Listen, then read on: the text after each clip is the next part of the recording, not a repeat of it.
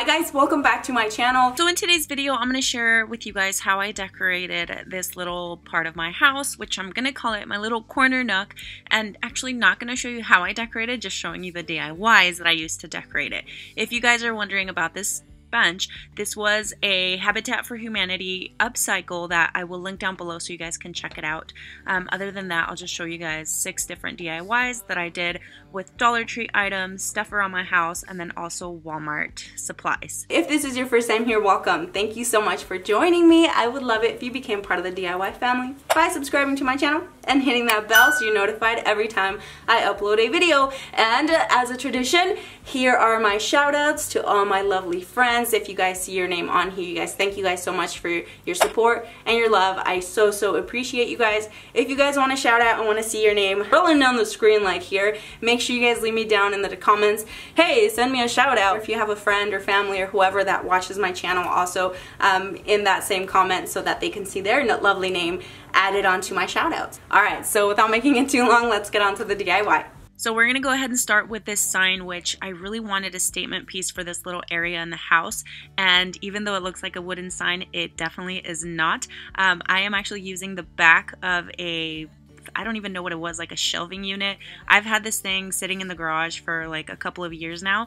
It's nice and wobbly. You guys can see it's kind of bendy, so obviously not real wood, but you know what, we're gonna make it look like it as close as possible.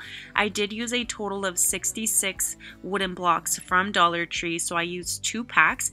And so what I did first was take the very last of basically all my white acrylic paint. I don't know what I'm gonna do when I'm out of it. Like, actually I am out of it. So anyways, I used some white acrylic paint and I just used a regular paintbrush to brush it on there. And what I like about this piece is that it's kind of porous, so it's not, the paint's not going to look super smooth. It does give it that like distressed look, like it's actual wood. So I was actually really happy with that.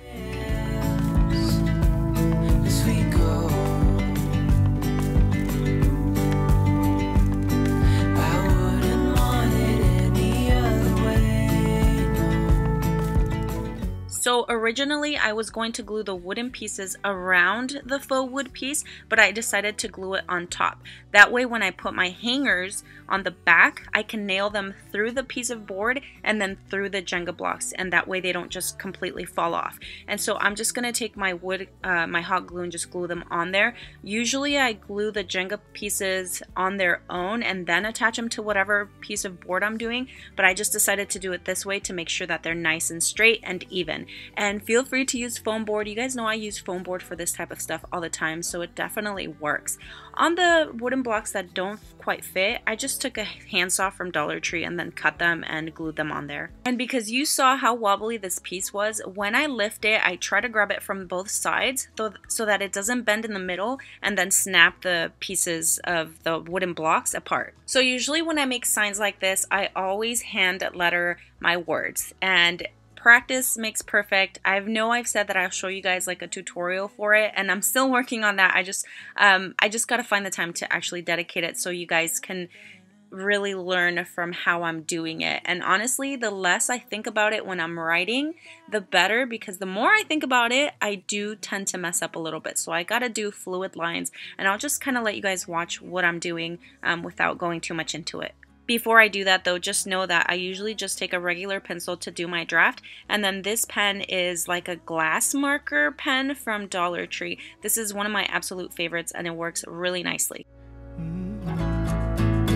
Will you be there to catch my fall? Need to be sure you'll hear my call.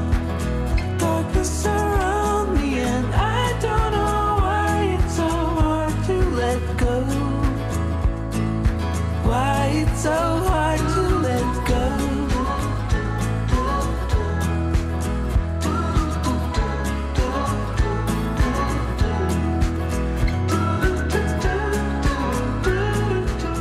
So I took a sanding block from Dollar Tree and I just ran it across the lettering, and that helped remove some of the glossiness from the pen, and it just gave it like a faded look. I don't know, it looks really nicely up close. You guys can see it, sort of distressed, perfect for like that farmhouse feel. And again, you know, just hand lettering with a pencil first, and for this part I also took a Sharpie just to have more control, because the Dollar Tree pen is more loose, it's not as firm, so I want to make sure that for this type of lettering I have something that's really going to be precise, and I did the same thing with a sanding block over those letters. Okay, so taking a mix of the deep brown from Dollar Tree, some flesh from Craftsmart, and then a little tiny droplet or two of the chalkboard paint from Dollar Tree and some water, I mixed it to make a nice stain, and I just use a sponge brush to brush it on there and then dry it as well. I also did use an old sock to absorb any of the moisture from that faux paint. I mean, faux stain. Here we go. Now I'm going to start getting tongue-tied again. Be sure you'll hear my call. Darkness around me and I don't know why it's so hard to let go. Why it's so hard to let go. Yeah, hard to let go. Hard to let go.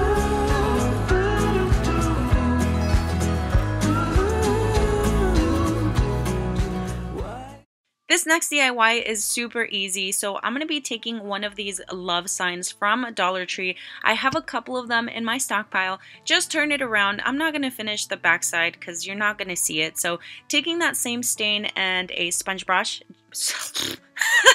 a sponge brush and staining it. So I did a couple of layers of it. So once that first layer is done, I did take my old sock and I just sort of dried it off, I guess. I took that sanding block from Dollar Tree and just sanded it a little bit. I wanted to make it look like a piece of wood as much as possible, so just taking off that a little bit of that stain on certain sections, not the whole thing. After that, I took another layer of the stain, stained it a little bit, and then repeated the process.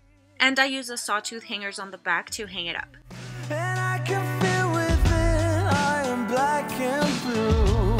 Can't explain what she really is. Can't explain what she really is when she said. For the hooks, I used some old curtain rings, and I have so many of them that I don't really use curtains that use curtain hooks anymore, so I'm not really going to miss these. And I just made sure that these were going to be aligned pretty straight on the board, and I really just hot glued them. I'm going to try not to hang anything too heavy because I don't want them snapping off. If I want to put heavier stuff, I might just reattach them with some E6000 glue.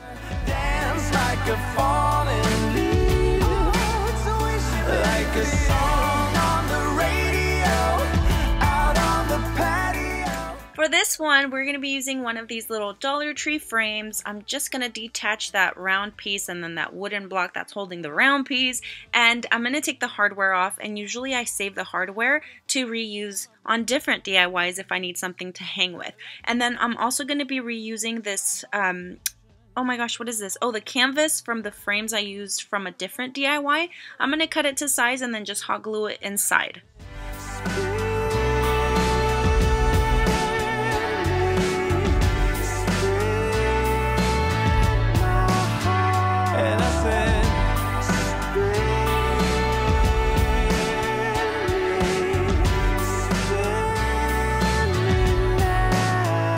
Like a beat getting stronger, feel the air around her, dance like a falling leaf, like a song on the radio, out on the patio, we'll find a dream to seize, like a beat getting stronger, feel the air around her, dance like a falling leaf.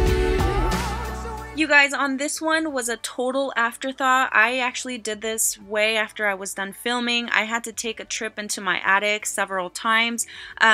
So I used 2 of these plant stands from Walmart.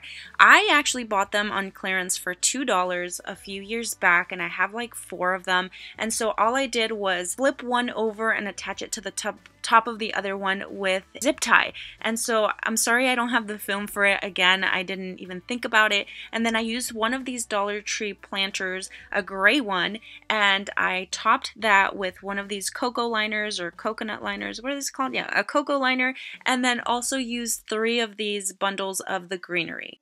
Stumbling out of bed, and I still got you in my head from all those pretty words you said. It's like I'm wasted. Every time I see your face, I'm losing track of time and space. I don't know where I am. It's like I'm wasted. This wreath was super simple. I just used one of these newer wreaths from Dollar Tree, and I'm going to keep it just as is in case I want to reuse it for a different DIY. And then I have 2 bundles of these stems from Dollar Tree as well. These are newer to my Dollar Tree, and all I did was just cut the stems off. I kept them nice and long, again, just in case I want to reuse them. Simply just weave them through the wreath and in through like the branches and the twine that's wrapped around it. I just went all the way around, and that was pretty much it.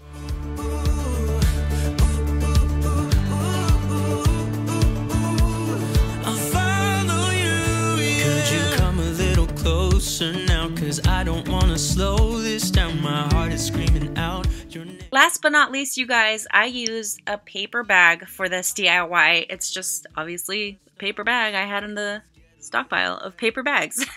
And so I just scrunched it up, took it apart, scrunched it up, took it apart. I did this several times just to give it a really nice wrinkled effect, and it looks less like a paper bag when you do that. At least I think so. I'm gonna wrap it or fold it over a couple of times, and then because it's still a little bigger than what I would like, I did fold in the sides and hot glued them together.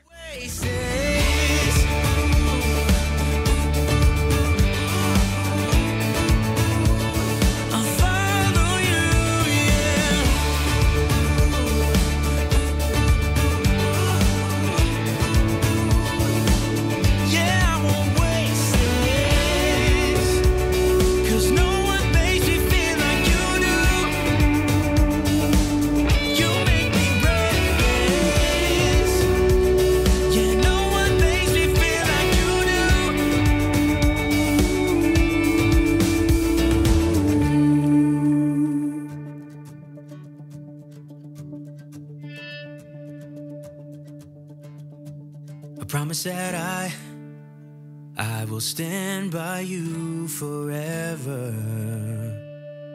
and I won't waste this.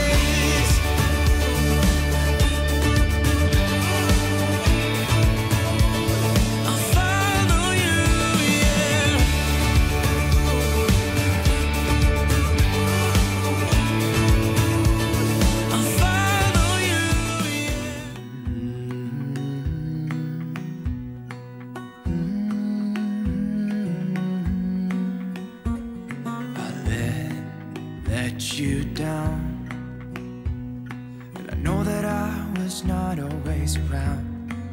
I made you feel alone.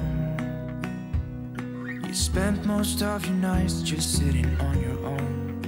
I should have done so much more, like giving you the things you asked me for. And I know I was wrong. What I try to tell you with my song, tell you with my song. What if I said I'm sorry? What if I'd make a scene? Wouldn't that make you mine again? You're all I'll ever need. Didn't I make you laugh? Didn't I make you smile? Didn't I make you feel like you were happy for a while? I know that I've done so many things that let you down, but I hope that you give me one more chance to make you mine. When I close my eyes, you know that that you're the only thing I see, and it makes me cry to think that you are no longer with me.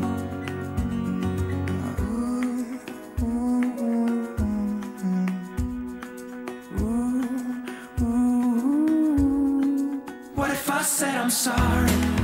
What if I make a scene? Wouldn't that make you mine again? All I ever need. Didn't I make you laugh? Didn't I make you smile? Didn't I make you feel like you were happy for a while? I know that I've done so many things that let you down, but I hope that you give me one more chance to make you mine.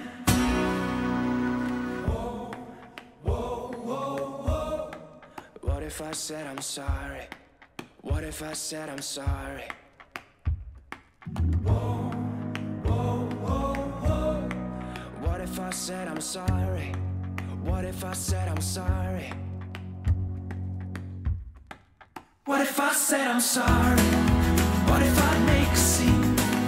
Wouldn't that make you mine again? You're all I ever need. Didn't I make you laugh? Didn't I make you smile? Alright you guys, that is going to be it for today. Thank you guys once again so much for watching. If you did enjoy this video, I would love it if you guys gave me a thumbs up. You guys already know, I tell you every time, they help me out so much. In the comments down below, leave me your comments, questions, concerns, and your shout outs. Don't forget to subscribe, and I'll see you on the next one. Bye. What if I make a scene? Wouldn't that make you mine again? All I ever need. Didn't I make you laugh? Didn't I make you smile? Didn't I make you feel like you were happy for a while?